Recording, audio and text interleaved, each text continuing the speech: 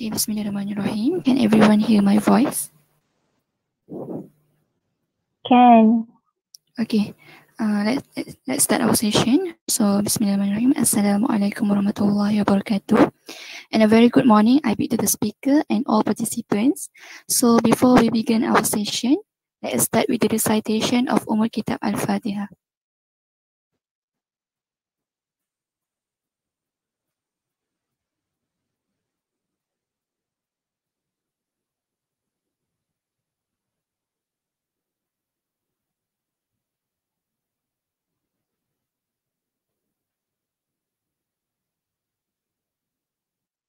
So, dear all participants, please fill in the Google form for the start point via the link provided. So, without further ado, I would like to invite our speaker for today, Dr. Uzair, to start the session. Please welcome.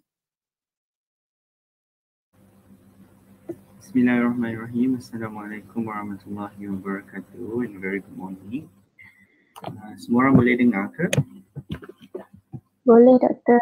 Boleh, it's clear because I'm not wearing any earphone or headphone. So, sebab malas lah ada wire-wire and stuff. So, I'll just speaking through the microphone from the laptop. Okay.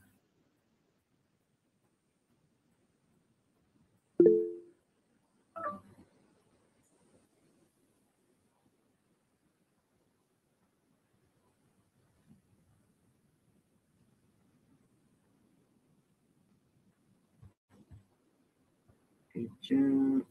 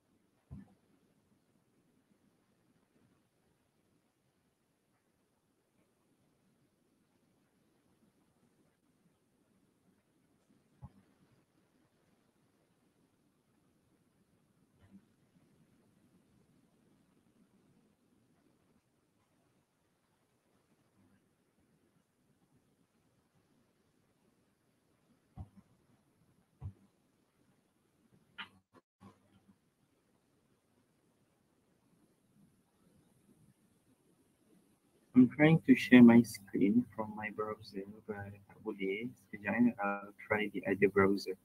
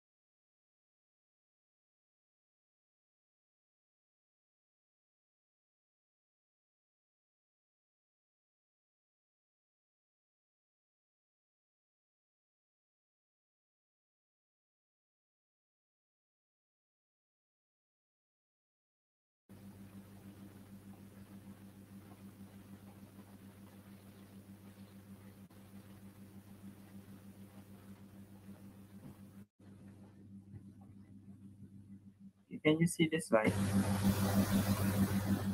Kan, Doktor. Boleh nampak? Boleh. Okay, so for those who are just came in, Assalamualaikum warahmatullahi wabarakatuh again and very good morning. Selamat Hari Raya as well.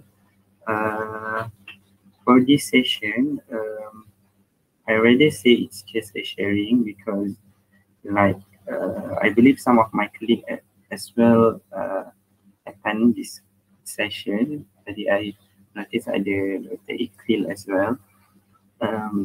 It just, for me, it's just a sharing session. It was a slide that I retrieved during my academic session. I believe some of the slides are a bit obsolete and maybe need some updates, and I'm sure that you guys already know better than me because I've been leaving the medical school almost a year now, almost a year I guess, and I'm sure enough that you guys know these particular things even better than me, I suppose, because you are currently in the school and you see patients like every day and you meet our beloved lecturers every day, and you have maybe recently seen the case or discussed few cases pertaining to this topic. So like I said earlier, I try my best to present the topic, but I'm sure you guys have a lot more better knowledge than I am, I suppose. So inshallah, we try to go slide by slide. I actually have a bit long of slide, list long of slide, because when the person in charge tell me that I have to present on approach of respiratory disease in children. So we have quite few, but I suppose kita belajar mana yang bising lah and the important one. Okay, let's begin. So first of all, respiratory disorder. So respiratory disorder itself is the second leading cause of emergency visit in children. So the first, it's actually different from country by country. So in developed country, most of them come because of injury and poisoning. Like the less developed country and developing country, most complaint came for like acute gastroenteritis, AGE, and then the respiratory disorder. But you have to take account that the respiratory disorder is the most common cause of death in child less than 60 months, because especially in developing and developed country, because like this country, AGEs and food poisoning like cholera is no longer prevalent. So kids are not like a little adult, so we have to take account that their anatomical and physiological in respiratory mechanism are a bit different. So it makes them more vulnerable to any changes or disease in particular. So these are few differences between child and adult. From the nose, vocal cord, cricoid, airway diameter, tracheal rings, and smooth muscle. Even in the airway diameter, it's just 4 millimeter versus 20 millimeter in adult. So any inflammation of the airway, it will cause much more severity in the breathing mechanism. For example, because you see here that the airway diameter is just 4 mm, and if some inflammation is going on, for example, if it's like only 1 mm is becomes swollen, and it's really affecting the airway diameter, like 25% of them is blocked rather than in adult. So that's why in respiratory disorder for in child, the child may worsening in very fast. So the smooth muscle in children is also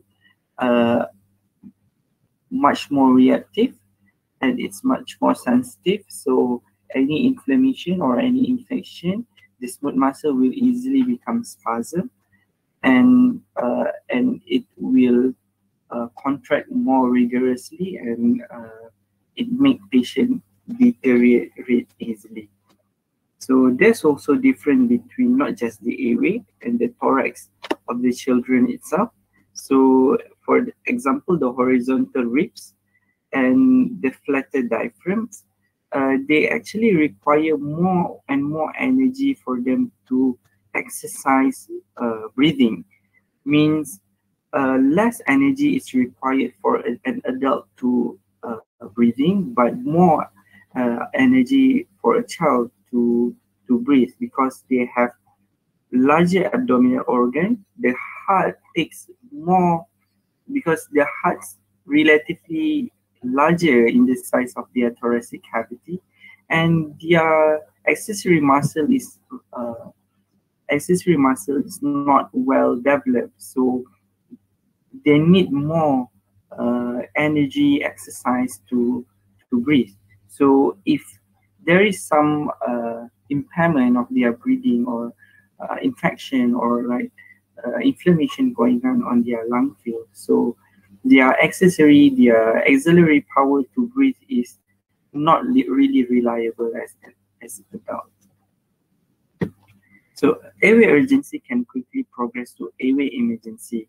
For example, like one child came with just asthma, and the parents was not really told about the asthma action plan. So they did not give any puff, or they did not give any MDI prior to attend to the emergency. They just wait some time, and they see the child like deteriorates, and then they didn't give any MDI because they didn't know that they should be doing that.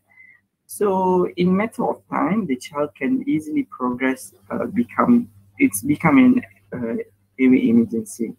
So like always, we have been preaching for so long, which is the ABCDE: airway, breathing, circulation, disability, and exposure.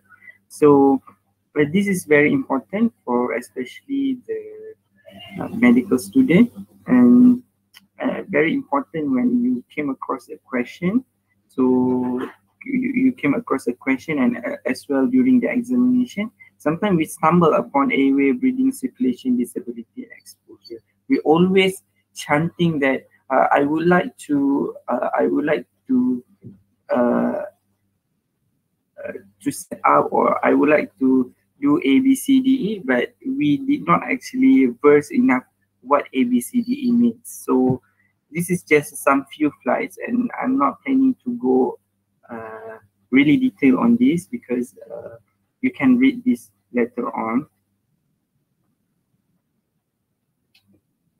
Okay, so we going up through few this, but I suppose if the clinical students, for example, the third year student, I believe you have gone through this through your pediatric seminar. This is basically the same topic that we just recap again, because it's very important, and you can see these cases a bit lah, macam a lot of these cases came out in the exam as well, and in the ward.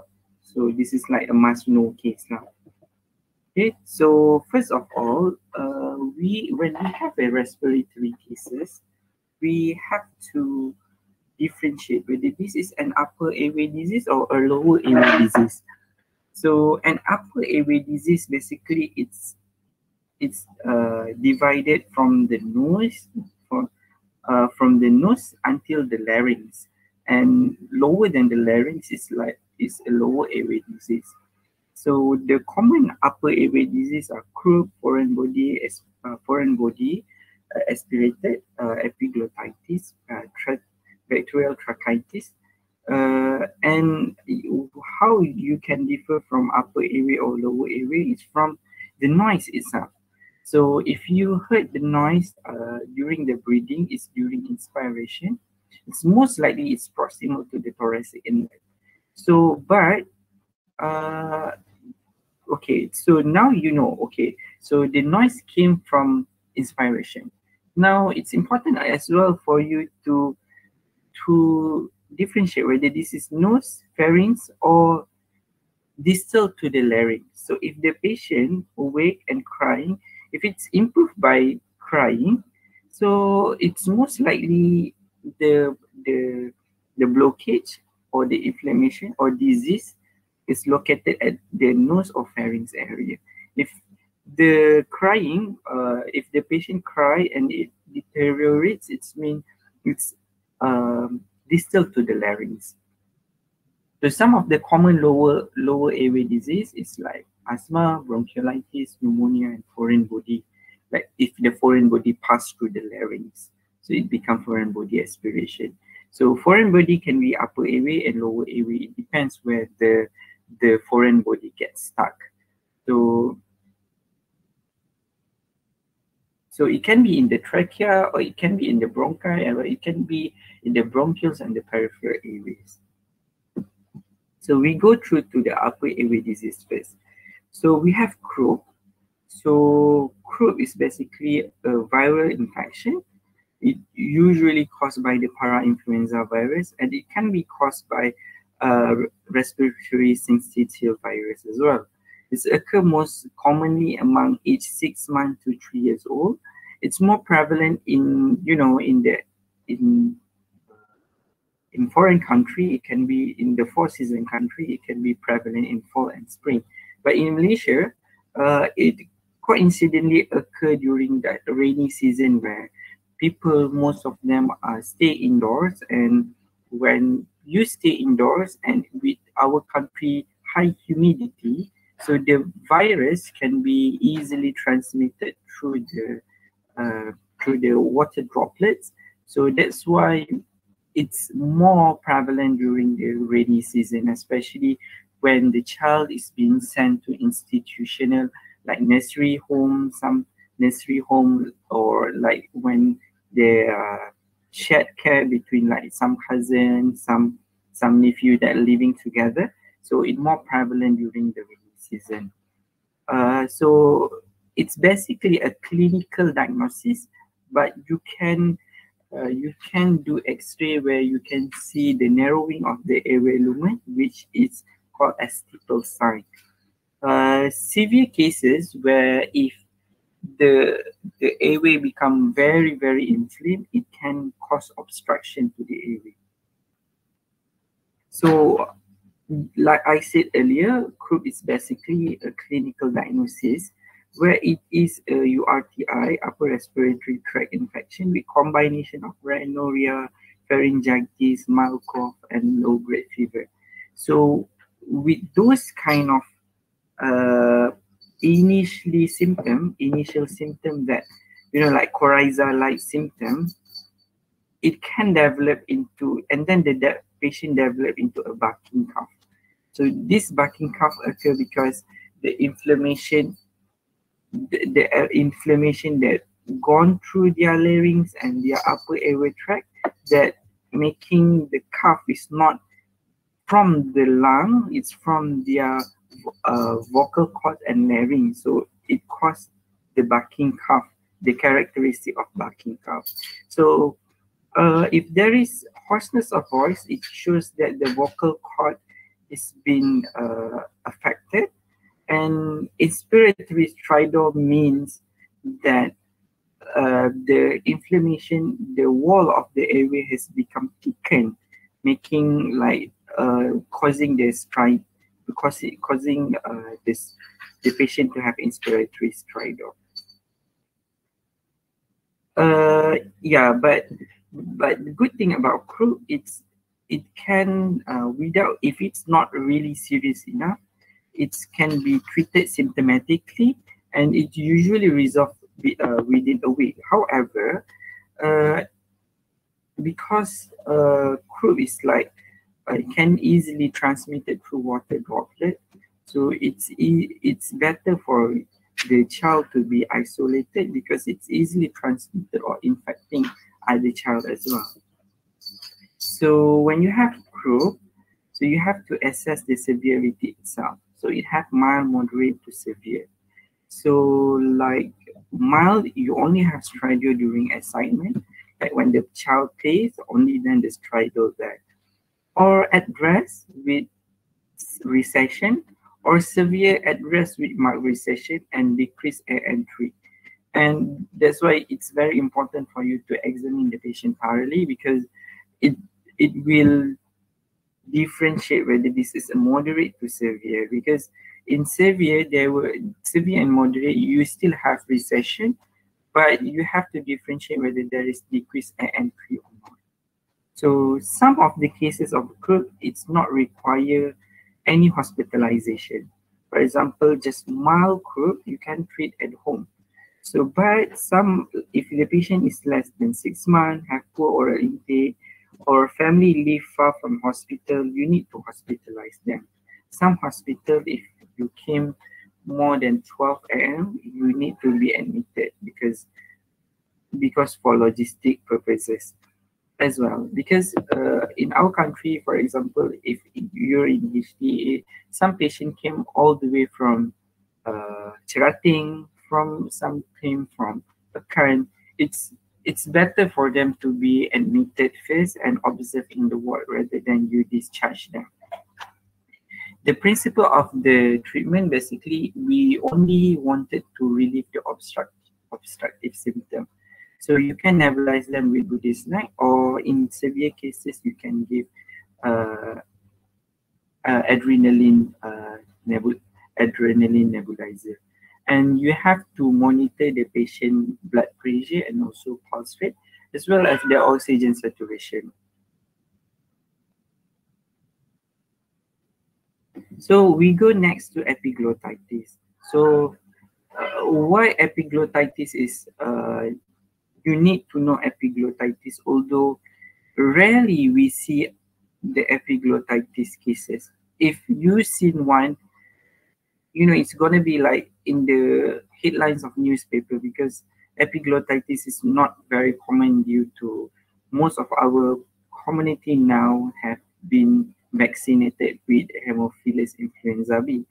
But, because of the, like currently there are so many parents out there who are trying to be naturopathy and didn't want to vaccinate their child. Might see one case, but epiglottitis itself is a true medical emergency. So its patient will deteriorate very rapidly, and because it's at the epiglottitis, it is where the function of epiglossal, the glossal itself is to close the airway when you're having your meal. So when the vocal cord or the epiglossal is inflamed, so it will quickly obstruct your airway. That's why it's actually a true medical emergency. So if you are about to make an X-ray, you will see a thumb sign. But I think, but it's good to know, because this kind of question can be asked in the MCQ question or OBE question, although you rarely seen one in the ward. So there are a few things that special about epiglottitis. Because of the sudden onset of blockage of the airway, so the child will have several special clinical features. For example, they can be sitting in tripod position, holding mouth open with tongue protruding, because they wanted to release their airway blockage. So hoarse cry with inspiratory stridor. So they try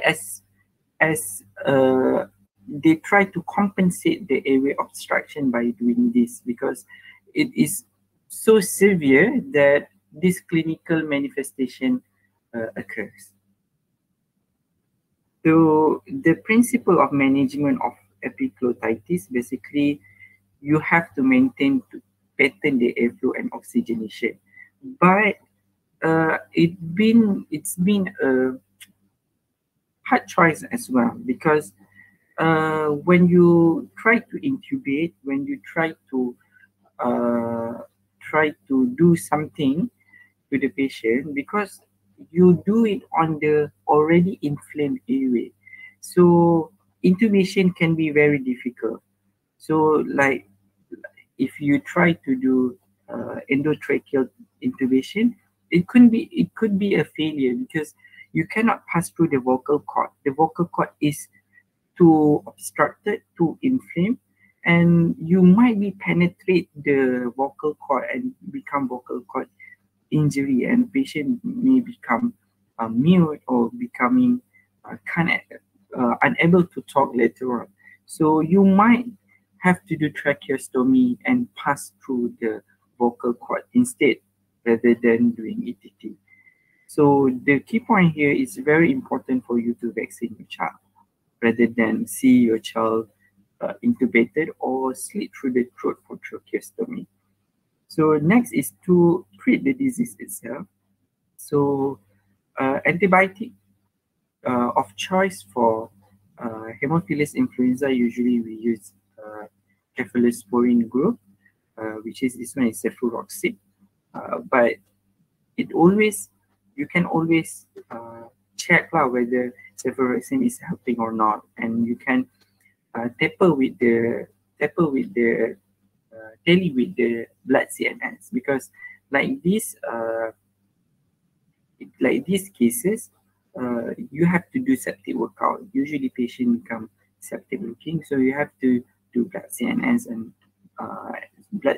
and you have to see whether there is degree of resistance to it, second generation cephalosporin, because currently there is a wide usage of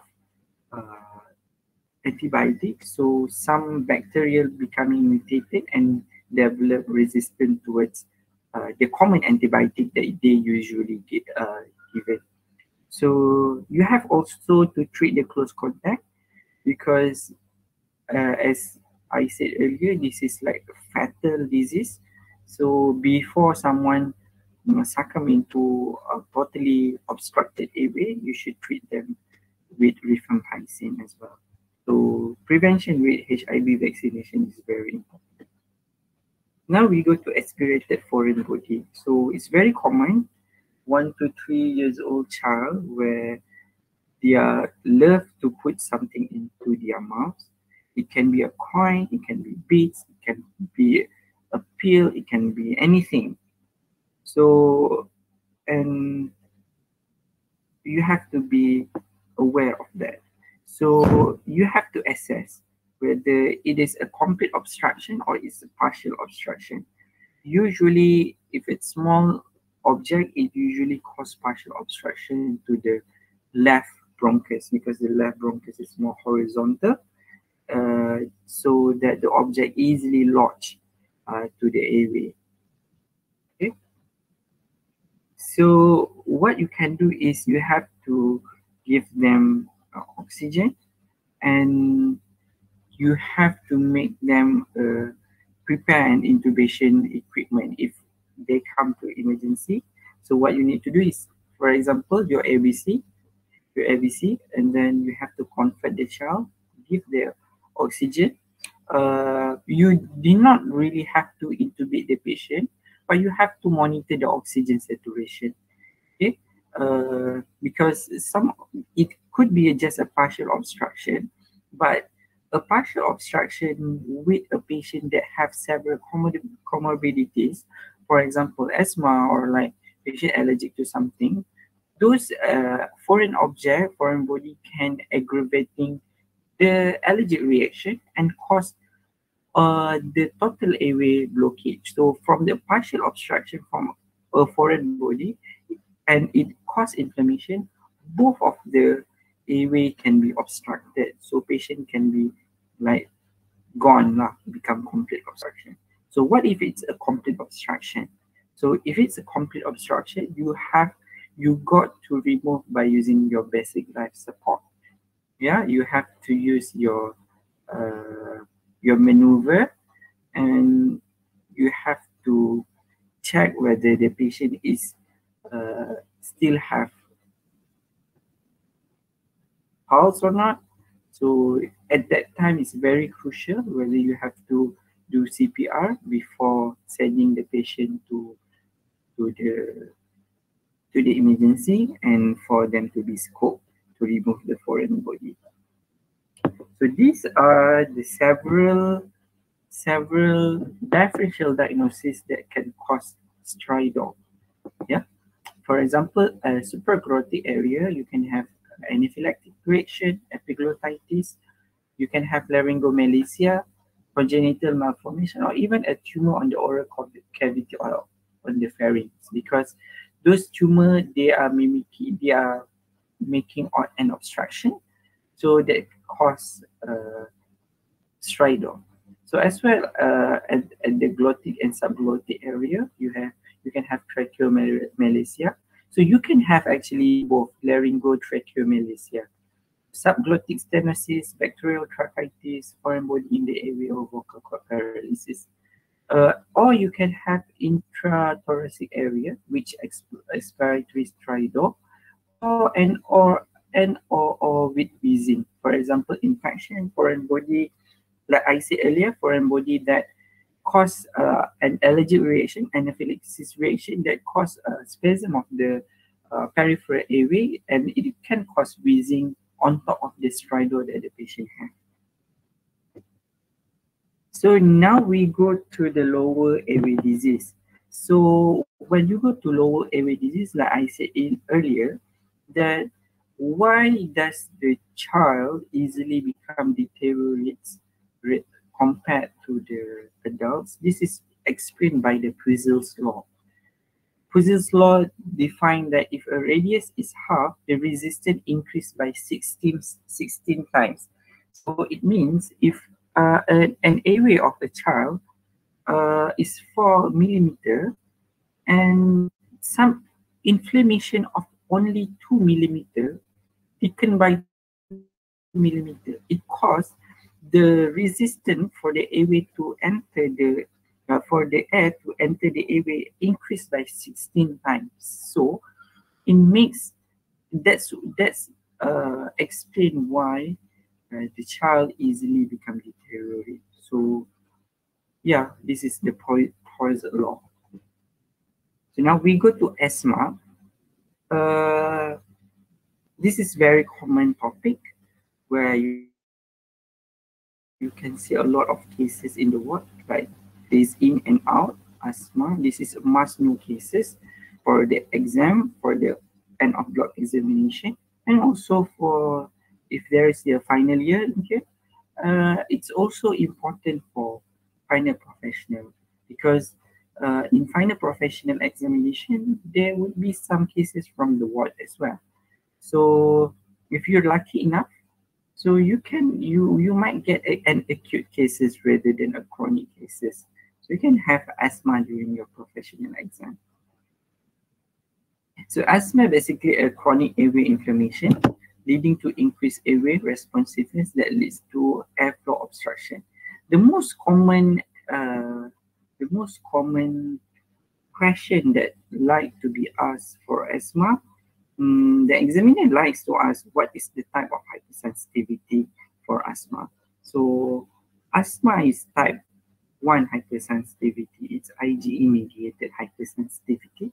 So you need to well verse about the hypersensitivity. So whenever you say hypersensitive type 1, so the examiners started to start asking you what is type 2, type 3, and type 4. So although it's a BMS topic, but you need to really know a little bit, I guess, about the hypersensitivity type 1, type 2, type 3, and type 4. So usually asthma is night or early in the morning. It's reversible, unlike COPD.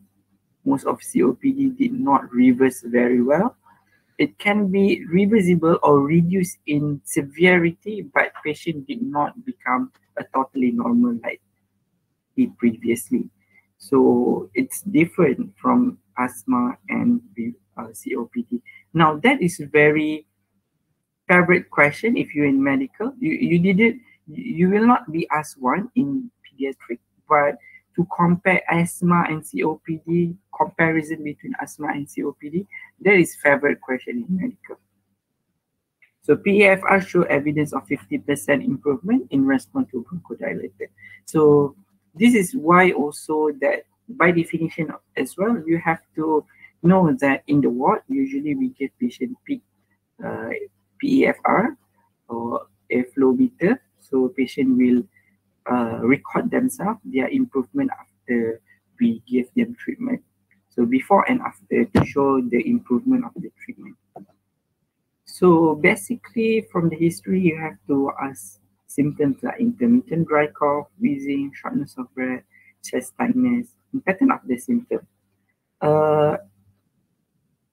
You got to really ask the patient what triggers and precipitating factors because it will actually change the management. For example, some children they really triggered by smokes, especially cigarette smokes. So it's very important that you have to stop the triggering or the precipitating factors rather than keep top up or keep step up the medication. It's no use you give patient Montelukast, give so many things, but at the end, it just actually the triggering factor or the precipitating factor you did not take away from them. So patient will not get better. So it's very important for the parents as well to recognize what is actually trigger their children. So some of the risk factor. So the risk factor is actually important when you wanted to establish the diagnosis, especially when the child is less than 5 years old. So we don't actually easily diagnose patient less than 5 years old with asthma because their airway is very reactive. So anything can mimic like asthma, but like the later I show you, maybe you've already seen the one in pediatric protocol, the probability of asthma. So how does the patient respond to the treatment? So the hospital admission, when was the last hospital admission? This is also important in your history taking because when you take the history, the examiner will like ask you, oh, this is what kind of the control this patient have on asthma. Is this a well control, is it poor control, or not well controlled? So it's very important for you to ask how many exacerbations, what was the previous admission was like. So usually the patient have been admitted to ICU. There is a chance. There's always a chance for like this patient is going to be in the PICU again and again. So it's very important. So whenever this patient who have been in the ICU and they come into the ED, so you might want it to notify the PICU team that we might need a bed. Okay? So and the impact on the lifestyle as well. So how many days does this patient unable to school and what the activity that the patient cannot do in the school, what about the physical education in the school. But it's rather hard this time, everything online. So yeah, most patients did not go to school because they just did not wake up in the morning to open up their laptops and attend the class, or they even forget to fill out the Google Classroom attendance. So general examination, I think this is what you'll see, what I guess what you've been doing and what you've always searching for when you examine patients who are having asthma. So sign of chronic illnesses, you can have Harrison sulcus, hyperinflated chest, eczema or dry skin, or hypertrophic turbinate, which means that this patient is having asthma due to uncontrolled atopy, which is their hypertrophic turbinate suggests that they actually have allergic rhinosinusitis. Eczema means they actually have allergic dermatitis. It means that their triggering factor or their sensitivity towards atopy is not well controlled enough, rather than it just on their lungs, but it's actually a systemic illness that have not been controlled very well. So this is all the thing that you have to look for. Chest wall deformity on percussion, there will be hyper-resonant because the chest is hyperinflated due to airway obstruction that unable for the airway to be released to the surrounding, on auscultation, you can see a reduced breath sound, prolonged expiratory phase, and a general expiratory bronchi. If you heard a silent chest, it means it's already become life-threatening. Okay, this is the probability of asthma. You've seen this in your Paeds protocol, and I took this from Paeds protocol as well. So basically, this is important when your patient is less than 5 years old. So when the patient is less than 5 years old, you cannot ask so much question. So you cannot really know the improvement through the PEFR. So this is, you score them by the probability. You have low, moderate, and high. So high probability means it's just suggestive that your diagnosis of asthma is most likely correct. So it's just that, okay, rather than you just put episodic wheezing or virus induced wheeze. Okay, you can put asthma, because how is that important? If you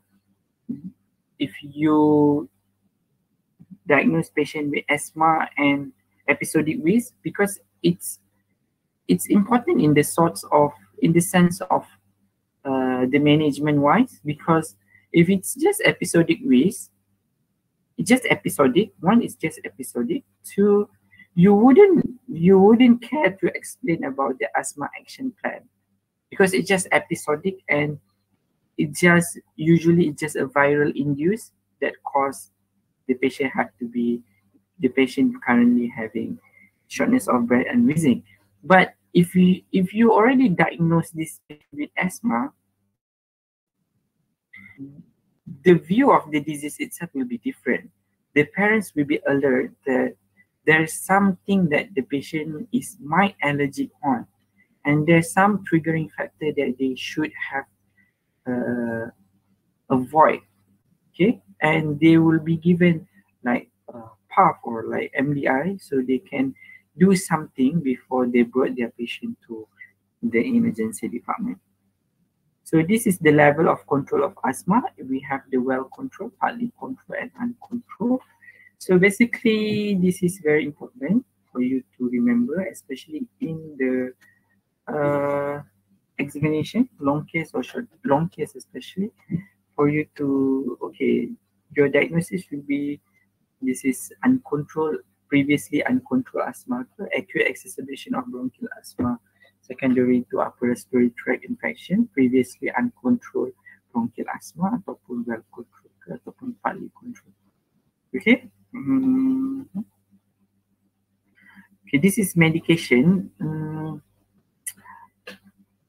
I think for the treatment, it's always good to know, but knowing the medication is already good enough. I myself, I do not remember everything, step 1, step 2, step 3, step 4. But you can actually know, okay, some of the medication that are important, macam the reliever, you have to remember like reliever, some of the ICS like fluticasone and the LTRE.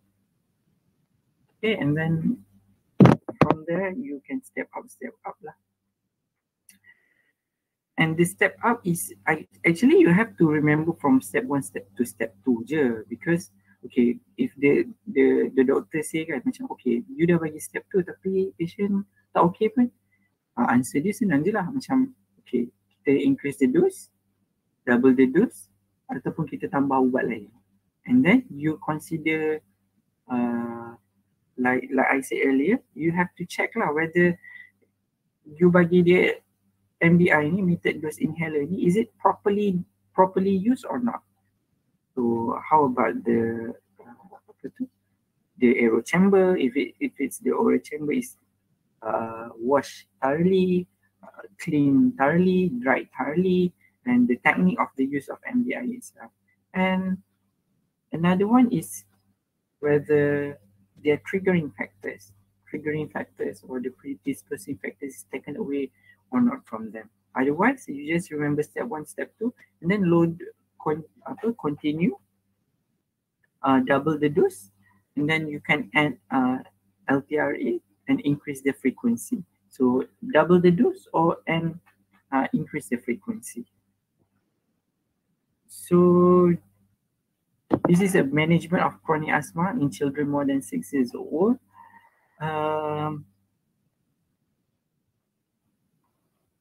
Basically, this is how you classify the patient. So whether this is mild persistent ataupun moderate persistent, severe persistent. So yang tadi tu we have whether it's partly controlled, well controlled ataupun uncontrolled. This one is how whether the asthma is berterusan ke, tak berterusan ke, macam tu. Okay, this is basically different a bit. The difference is between 6 years old and older and also 5 years old and older. Thing is, yang 6 years old and older, they have long action lah, long acting beta agonist, and they have medium dose. Basically, it's the dose. Okay. Otherwise, I think the medication is lebih kurang sama, and this one as well, the 6 years and older, you can add on the oral corticosteroid. But usually for the child less than 5 years old, we don't give low dose oral corticosteroid for long term lah. Maksudnya tak berterusan. It's just during the exacerbation, yes, we give them like hydrocort or prednisolone. But then it's only up until their exacerbation is over, and then we don't continue. But for example, like this patient which have not been controlled enough with step 4, so on the step 5, we have to add some oral corticosteroid. So when the patient comes with severe acute exacerbation of asthma, this also important in the sense of examination. Biasanya nanti Datuk Fazil tanya lah. So when this patient come in the ED, what is the grade of the exacerbation? Is it mild, moderate, severe, or life-threatening? So kena korek lah dari patient or daripada the parents. How was during the admission? Because when you see patient at the ward, usually they have been nebulized, they have been treated, they have been given several doses of antibiotic, they're really well, they run, jalan-jalan semua. So you see them as like, okay, dah sihat dah ni, maybe they're not discharged. But then, how was actually when he presented to the ward? So it's very important in the sense of, it's important for you to document. So next time when they came, you dah tahu, this patient kalau datang memang severe or life-threatening. So your asthma action plan have to be told very thoroughly to the patient. So yang ni, I guess, I think macam you have to, banyak kan dia macam ni kan. So macam nak tak nak memang you have to hafal lah. Tapi the important thing about this acute asthma exacerbation, if there is a component that falls into severe, you have to follow the severe. Kita bukan ikut majority lah. Macam contoh majority dekat mild, ada satu je dekat moderate, dia masih mild. So it's not work like that. What you need to do is, kalau ada yang moderate, so actually patient dah moderate lah. Tapi there is, like, you have to really macam kena fikir jugalah. Contohnya macam contoh patient ada autism spectrum, ASD. So when the patient come, memang patient tak boleh cakap sebab dia ada ASD. So yang tu you tak adalah dia terus jadi life threatening because they are unable to speak. Okay, so you have to tally clinically. Okay, contoh macam PAFR dia tak boleh buat sebab dia tak tahu nak buat macam mana, especially less than 5 years old lah. Less than 5 years old tak boleh buat PAFR. So it does not fall into terus unable to terus life threatening. So you have to consider yang lain-lain jugalah, macam bradycardia, severe chest, poor respiratory effort, whether this is life threatening or severe type of asthma. Okay, so basically ini this one is important as well because this one usually will be asked lah in your acute management. So always explain your, kalau tanya, so how do you manage this management? management of this patient, I will divide the management of this. I will manage this patient uh, into two division, which is acutely and for long-term management. So currently for the current treatment, apa-apa you nak buat treatment, and for the long-term management apa dia? The long-term management is basically your MDI tadi tu lah. Yang this one is just for your acute. Okay, so that's why it's very important yang awal-awal ni the mild severity ni.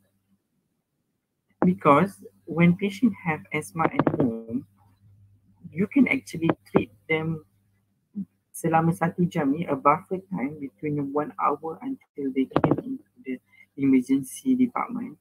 So the parents actually can give some MDI because usually they already have their salbutamol at home. So they have to time their children to take 8 to 12 puff and then every 20 minutes, and then they observe. If they think that by 8 to 12 puff, the patient is already improved, and it's not necessarily for them to be treated at the hospital. Okay? Yeah, a lot of parents, I think, they become panic when the patient is having asthma. They don't even give the patient any MDI. They straight away bring them to the emergency department. So kena tunggu lama and then complain lah itu ini kan. So actually they have to be, the patient should know, the parent should know that they should give MDI first. Tapi janganlah bagi MDI lepas tu dah lepas 60 minit and then masih tak okay tapi biar je lagi bagi MDI sampai esok.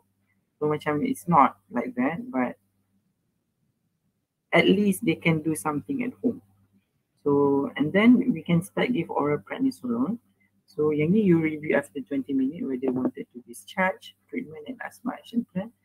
This is what I'm saying. You can start short course of oral steroid for 3 to 5 days, and regular bronchodilators to 4 to 6 hours, and then you can give them as per needed lah. And you need to see them actually for like 2 weeks or 4 weeks in the Paeds clinic. Otherwise, kalau tak okay, this you follow lah the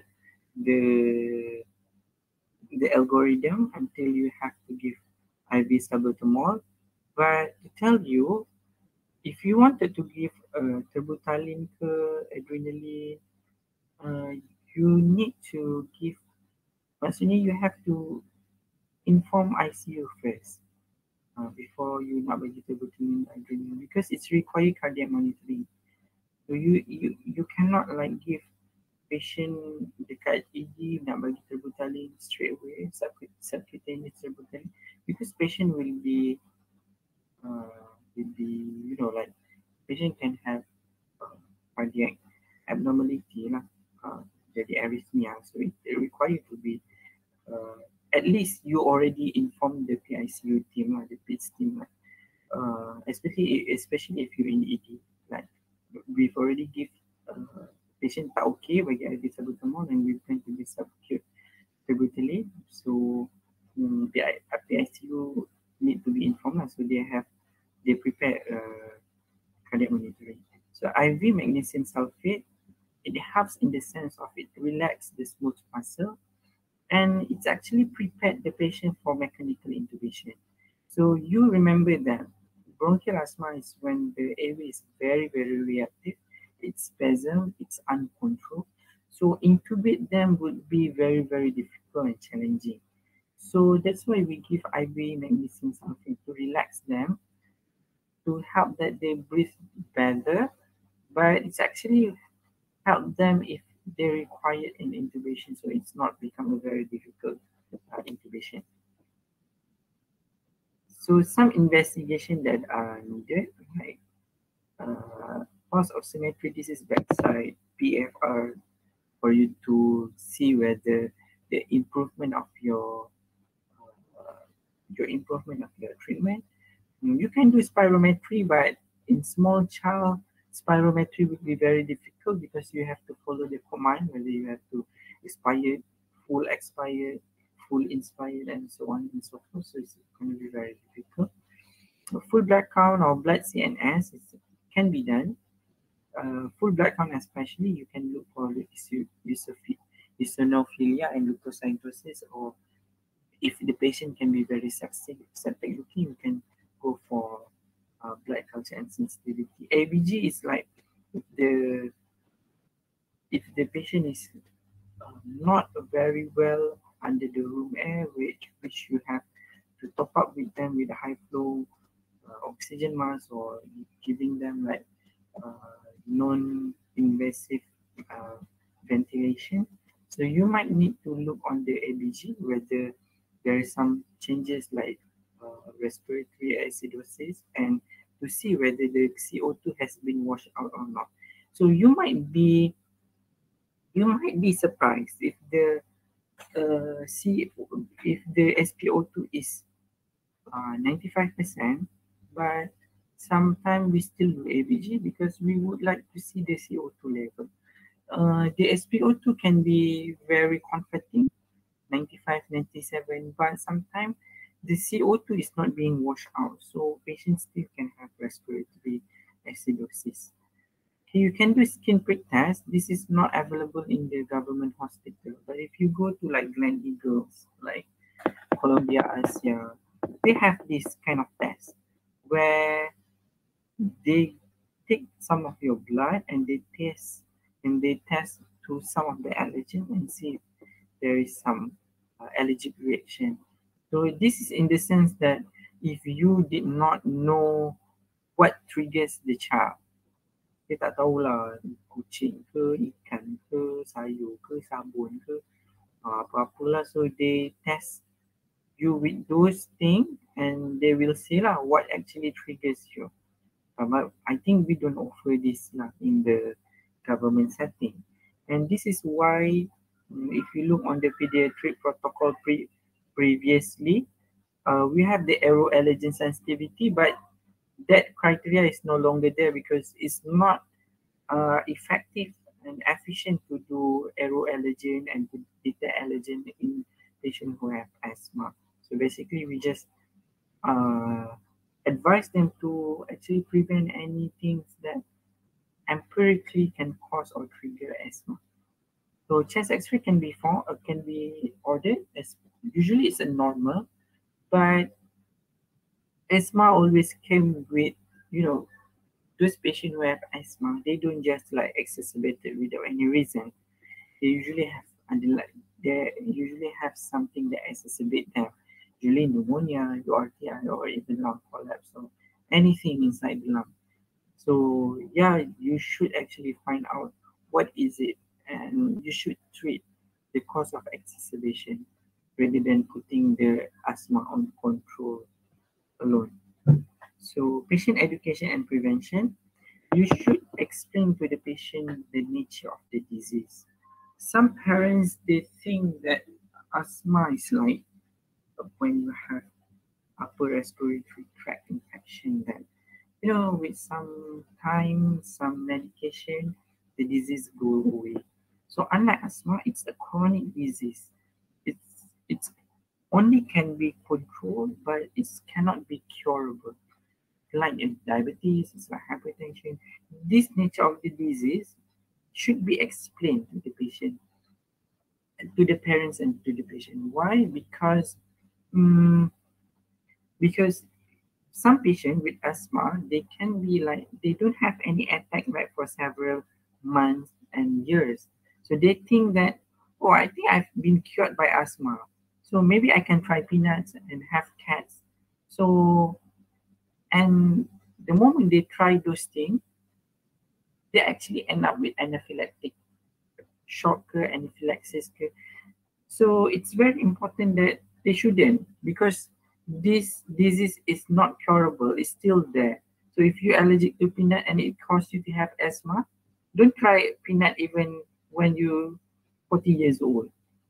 Okay, because you can, only God knows where you can have anaphylactic shock. Okay? Parents should be able to recognize the sign and symptom of asthma. Both patient and parents should know about the medication prescribed, especially the MDI. Because when we prescribe patient with MDI, we usually For step 2, patient will have salbutamol and also budesonide or fluticasone. So it's very important that's why it's usually color coded. So the salbutamol is the blue one, the budesonide is the brown one. So it's very important for at least they know what color and when they should wear it, use it. Okay, using especially when they exacerbated, because they sometimes mess up, they use a wrong MDI for a wrong purpose. So their asthma is not well controlled and it's not helpful.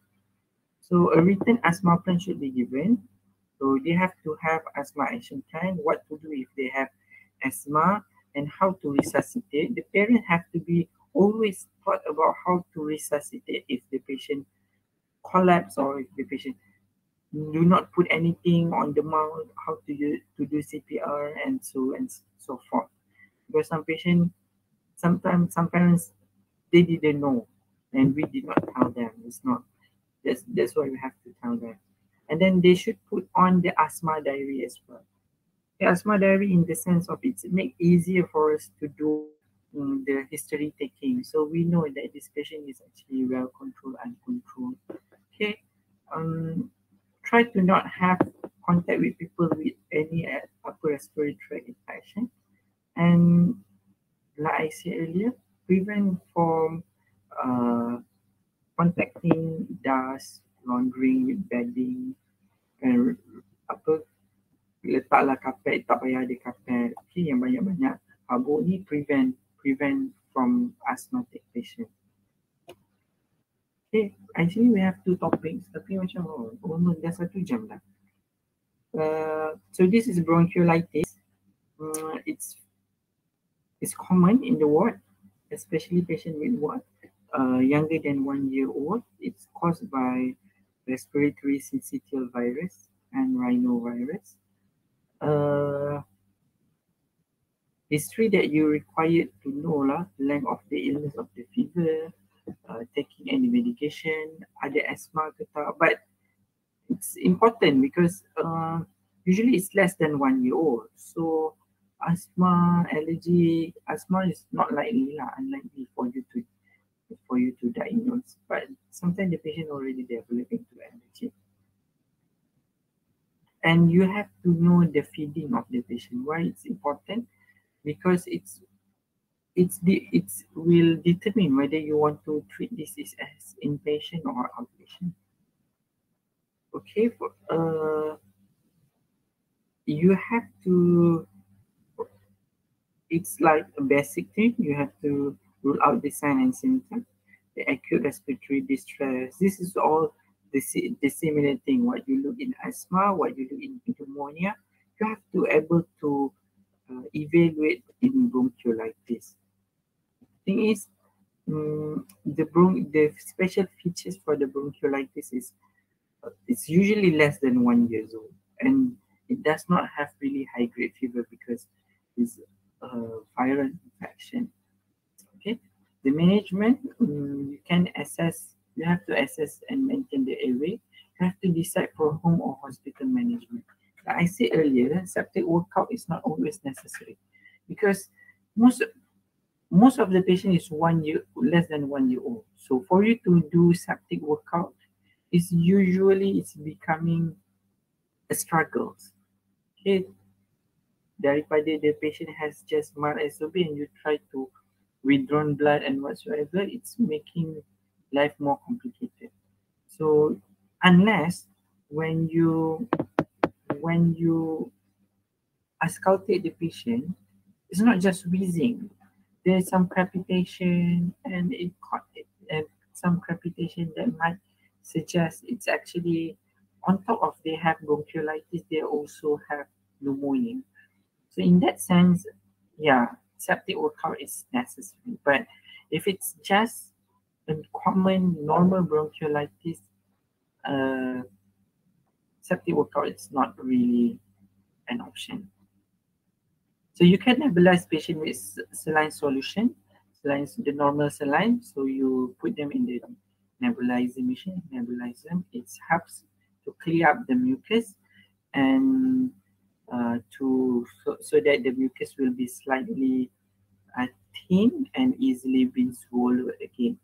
And you can also use a salbutamol, okay, beta 2 agonist, rather than corticosteroids. So corticosteroid, inhaled corticosteroid like budesonide or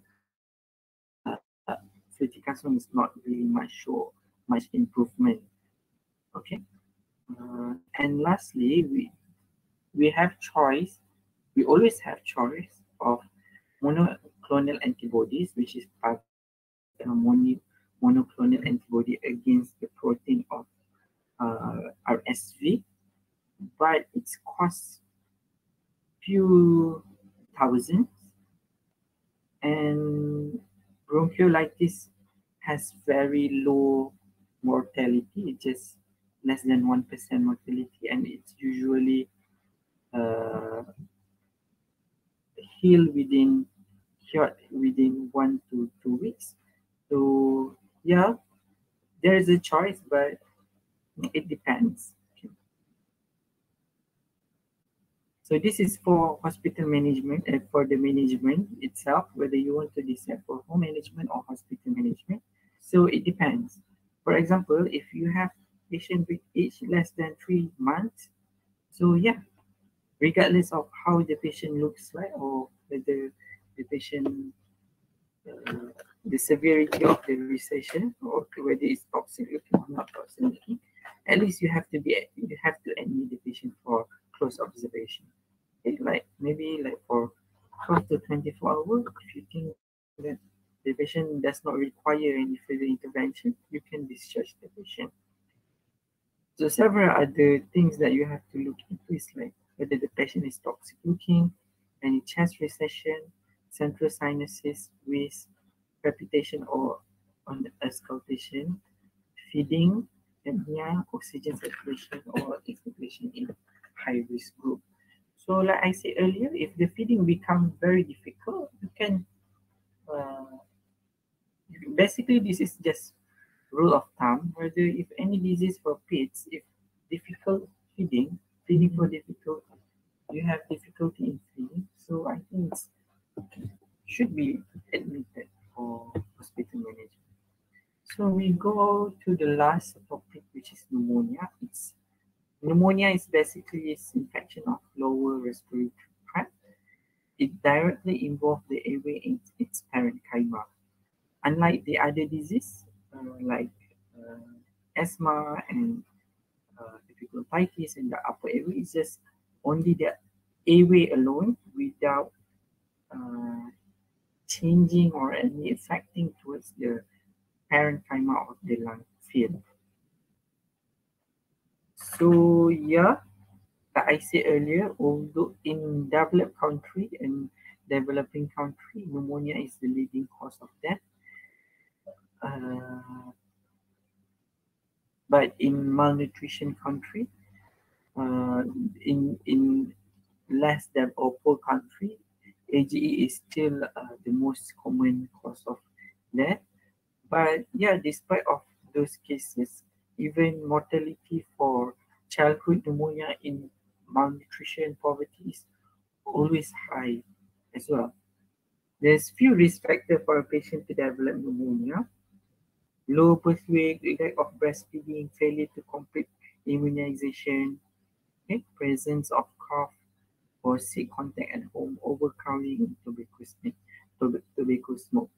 It's important for us because currently the government already set up a new schedule for the pneumococcal immunization. So, so next time if you see patient in the ward, you can actually ask whether they are vaccinated for pneumococcal as well or not, because it's very important. It's not just preventing pneumonia, but it's also able to uh, able to prevent any streptococcal non-respiratory causes disease, for example, like uh, rheumatic valvular heart disease and like glomerular nephritis. So this is all streptococcal caused disease. So if you're vaccinated with pneumococcal vaccine, so it's less likely for you to get pneumonia as well as with the related disease such as the RVHD and also glomerulonephritis. So the pathophysiology, I guess this is, yeah, it's good to know, but it's an infection. Yeah. Okay, classification, it can be classified into anatomical, etiology, or how is it acquired. It can be lobar pneumonia, bronchopneumonia, or interstitial pneumonia, but commonly in the child where the role of each lobar is not really well demarcated because the lung is still small. So most of the pneumonia occurs is the bronchopneumonia.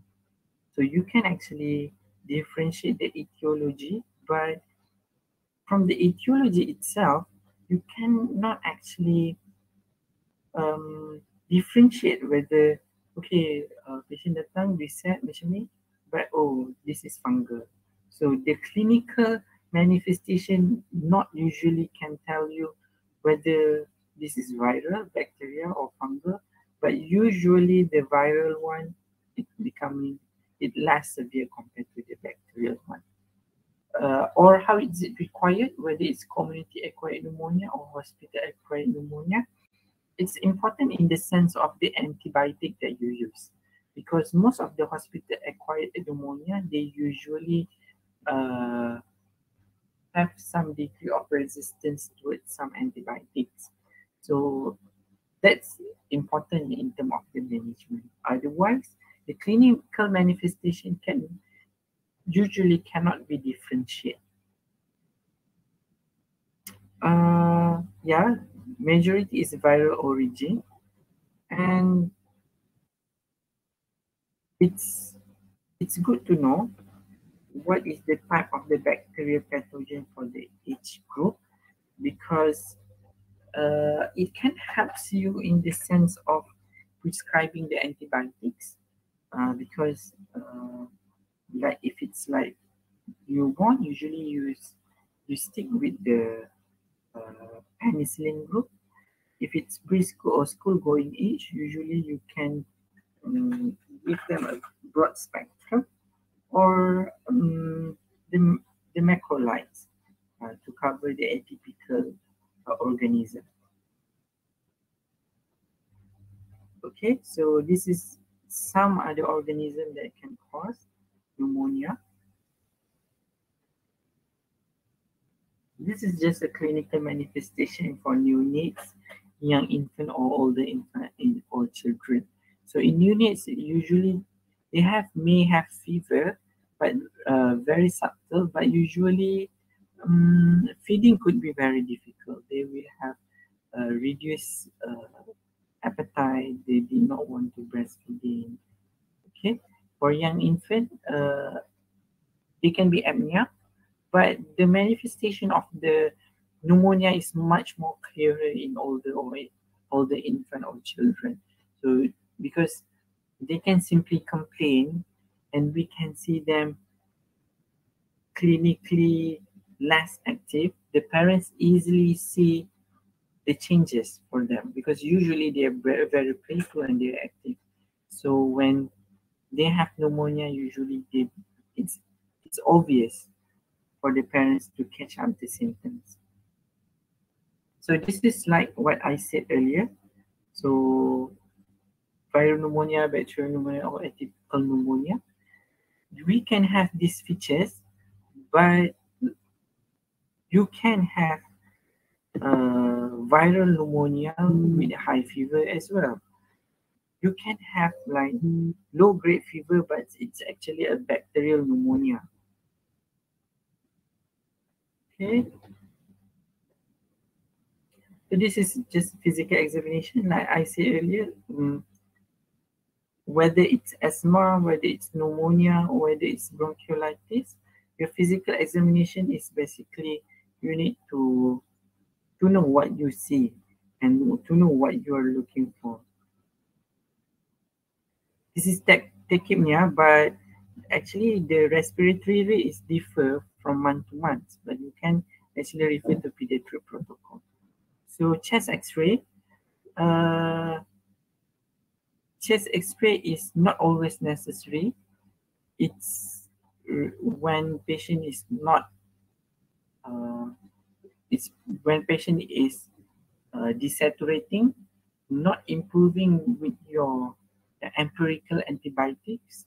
Only then you can actually may suggest to do chest X-ray. Otherwise, it's not necessarily to expose a small child with radiation. However, if you do chest X-ray, you don't actually can differ from if it's a viral or is this bacterial or it's a fungal cause of pneumonia. So this is a complication of the pneumonia, which is you develop empyema on the right side, which is you have accumulation of the pus in the right lung cavity. Some of the investigation can be done. For example, you can do FBC. This is common for you to see leukopenia or leukocytosis, or even look on the hemoglobin level. So you can do blood culture, but to do blood culture in small children, it's going to be a bit challenging because blood culture and sensitivity require aseptic technique, but it's very difficult when your patient cannot duduk diam, gerak-gerak, so itu susah lah kan. So, and some other things that you can do is pleural fluid analysis and serological testing. But usually this is not lah because first this is in pleural fluid analysis is invasive unless there is a significant pleural effusion that you need to do pleural tapping. Only then you send for fluid analysis. So management of this pneumonia is differentiated by the severity. So you have to classify the severity of pneumonia, whether it's mild, severe, or very severe. But in the patient less than 2 months, there is no mild pneumonia. Anything that pneumonia is, we consider them as a severe pneumonia. So they have to be treated inpatient.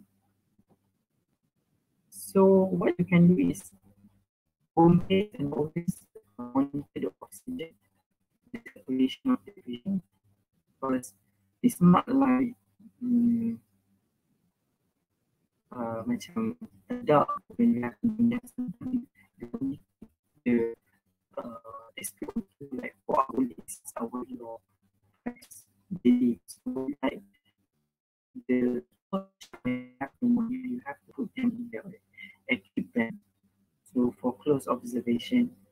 So and you have to really monitor them well because it is easily deteriorate. So these are criteria for hospitalization. So child at age less than or equal to 3 months, like the previous month, so less than 2 months, less than 3 months. For the severity, they have to be hospitalized. So fever 8.5 visit to fit and vomit. Okay, kalau tak nak makan, memang kena masuk hospital lah. For fast breathing with or without sinuses, acute failure of previous antibiotic therapy, recurrent pneumonia with or severe underlying disorder, for example HIV or malnourished child. Okay, so for failure of previous antibiotic therapy means like when the patient have been treated at home, and for example you already give like syrup, amoxicillin, for example, syrup or syrup cefalexin, for example. You give them syrup cefalexin for 5 days, and they came in again with still have acute fever 38 and still having complaint of not getting well. So you need to hospitalize them. So this patient maybe requires some are this antibiotic, and maybe need to do septic workup. But we actually to really recognize what is the causative organism for this pneumonia. So the antibiotic therapy. So for the most of the causative organism, especially the bacteria, uh, the penicillin group is good enough. So whether it's Streptococcus, Haemophilus, Staphylococcus, or group A Streptococcus, usually penicillin groups are usually enough. And sometimes we usually use the second group, second generation cephalosporin like cefalexin, or if not, you can try with the broad spectrum antibiotic. Usually we give augmentin, the amoxicillin with clavulanic acid. Or else, the atypical one, we can give them macrolides. So this is important because the causative organism usually differ from the age group. So if they are school-going age, you might want to prescribe them with macrolides instead of the penicillin group. So for example, you want to give erythromycin, clarithromycin, or azithromycin as well. So this is some antibiotics that even into very severe and severe pneumonia patient. For example, you give B penicillin. You can give amoxicillin and clavulanic, which is the augmentin. Second line, we have the cephalosporin, the third and fourth generation, ceftazidime and cefotaxime. And the third line and the other agent is used for when you do the culture and sensitivity. It came back as a drug resistant. So you should use either, for example, the carbapenem group, the imipenem, or other agent, for example, gentamicin and nicotine. But very important for you to, if you use aminoglycoside, it's very important for you to send therapeutic drug monitoring because it's have ototoxicity, nephrotoxicity to the patient. So you need to monitor the dose level in the blood. So otherwise, the supportive treatment is just a supportive treatment. You have to give fluids, but bear in mind not to hydrating the patient because you might cause pulmonary edema as well and making patient really hard to breathe. You can give you should give oxygen. Cough medication is uh, not really helpful because some cough medication they suppress the cough. So if the cough is suppressed and some of the cough medication is antihistamine and it causes drowsiness. So it will make you confused in the sense of your clinical evaluation, whether this patient is drowsy because the disease itself, or whether the patient is drowsy because the syrup Benadryl that you give earlier. So it's better not to give, especially inpatient, do not give any syrup Benadryl or what is it called, or antihistamine cough medication because your patient will be drowsy. Temperature control, same as well. Only if the temperature is more than 38 or very high, 38.5, you can give suppository paracetamol or PCM.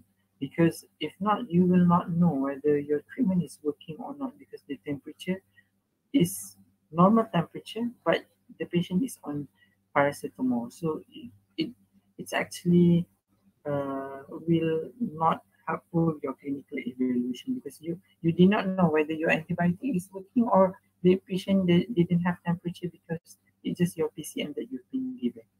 So it's very important. Only give if it's really needed. So you can actually call or refer for chest physiotherapy because um, the young child, usually they don't have like uh, their excretion of their mucus is not really good as the adult one. So you need to assist them by few techniques of chest tapping to actually release the mucus and help the mucus to be excreted into the GI system. Otherwise, if the patient is can be discharged, you can oralize the antibiotic. For example, if the patient on cephalosporin, IV or IV penicillin, you can change it into either form, which is syrup. It can be given as a syrup lah. For example, syrup, as I mentioned earlier, syrup can be syrup augmentin, syrup cefalexin, or other kind of antibiotic syrup. So you have to educate that to the patient, to educate the parents and the caregiver that because in any time, even patient looks stable, the patient can actually deteriorate again and again. So you need to know, you need to ask, you need to teach the parents how to assess the patient, the clinical symptom of the patient. And this child should actually, you should actually send the patient to KK till you discharge about 2-3 days to be reassessed at the KK. Maybe take some blood count and see the improvement of the antibiotic. If it's not improved, the patient can be admitted or can have to change to another course of antibiotic. Well, I guess that's all. It's really a long topic because we need to cover all respiratory disease in 1 day, in 1 hour and a half. So, but worry not, this is just a few slides that I believe you have gone through and you have learned from your previous posting or your current posting if you're in pediatrics. So if you have any question, you can ask.